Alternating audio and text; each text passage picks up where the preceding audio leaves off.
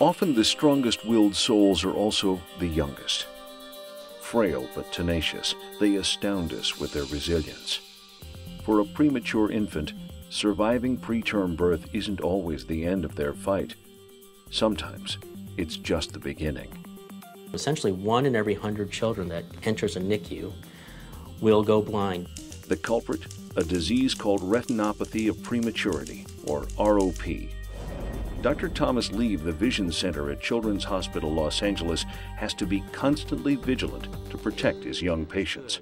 If we are not on our 100% A game all the time, a child can go blind in a span of 5 or 6 days. The buck stops there.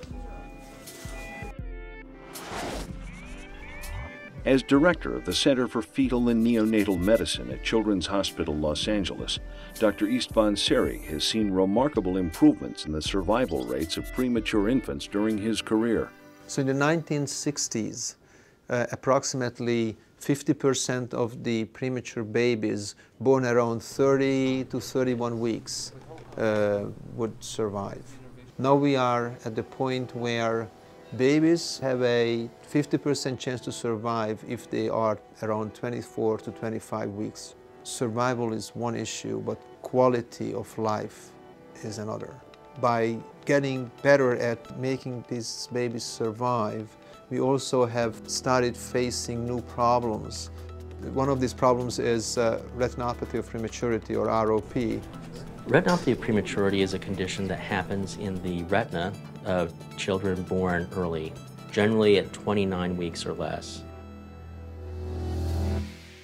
In babies born that prematurely, the blood vessels in the eye aren't fully developed.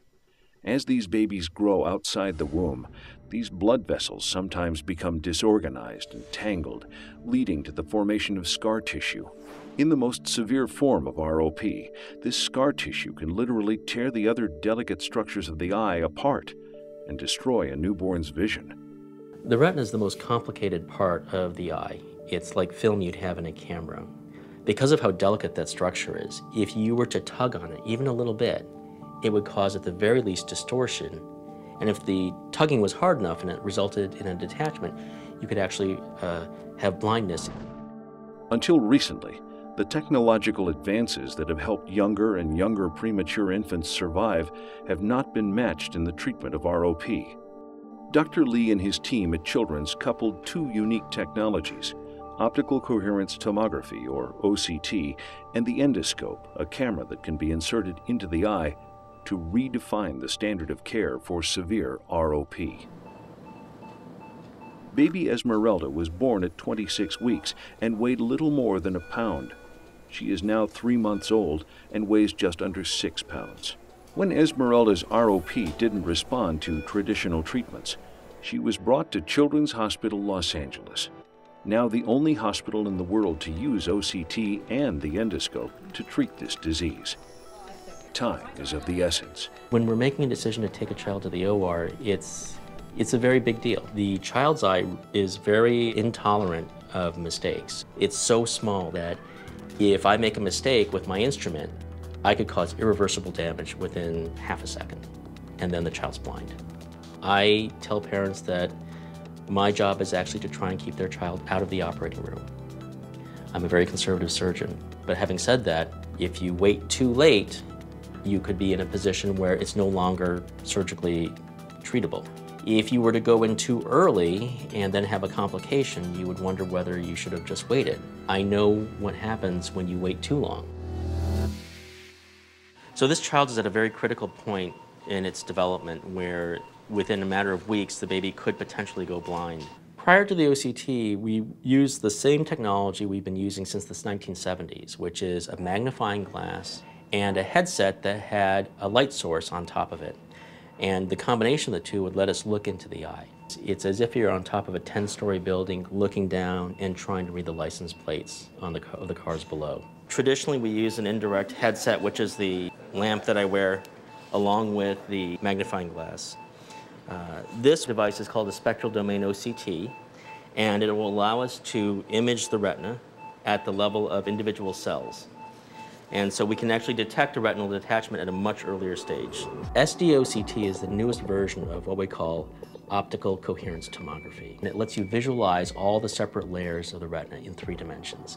And that's important because it can identify even the smallest, earliest retinal detachment long before I could with my magnifying glass and headset. Looking at the OCT, there's clearly a detachment going into the macula.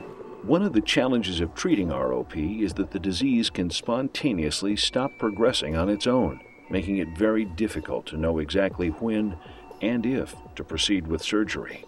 In the past, where I was sort of making an educated guess as to whether or not the retina was detached and the extent of the detachment, I can now know for certain using this new technology. So the OCT showed us that there was a retinal detachment extending in both eyes, and in the left eye was already starting to enter the central portion of the retina, which means that it's time to go ahead with the surgery. Though deciding whether a child needs surgery is difficult, it pales in comparison to the actual operation, where the slightest misstep could result in permanent blindness. There is no such thing as an easy ROP operation. They're always very complicated and very stressful. Retina surgery in general is difficult, and when you are operating in an adult eye, it's as if you're driving down the highway at night at 70 miles an hour and there's a semi-tractor trailer truck about 10 car lengths in front of you. In a child's eye, it's that same car, same speed, same highway, same truck, but now that truck is 5 feet in front of you. It's a very tight claustrophobic area.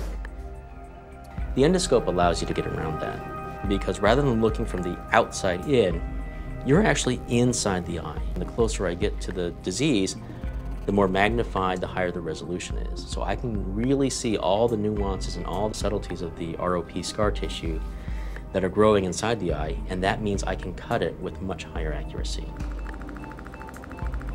Okay, good. So I'm gonna go talk to the mom.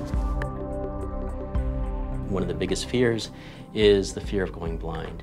The only fear that's bigger is if your child were to go blind. That first meeting with the family and the parents after we've completed the surgery, it's always very emotional for the parents. Whenever we haven't had any complications, we've been able to remove a lot of the scar tissue. It's such a relief to be able to tell that family that the operation's done, your child's doing fine. That's when their smile clicks in and they take a big sigh of relief.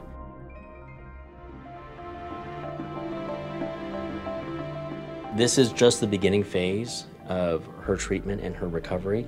So it's too early for us to know how this is going to improve her vision ultimately, but we're hopeful that based on what we saw today, the amount of scar tissue we were able to remove with the endoscope, we're giving this child a fighting chance to preserve vision. When we walk through this unit, I do see fragile lives there, and I also see the opportunity and the possibility that these babies can be saved and they can actually have a full life. I approach every child as if it were a member of my family, and I tell the parents that every decision I make is going to be, if that were my son or daughter, what would I want done for them? And that way I know I'm always making the right decision.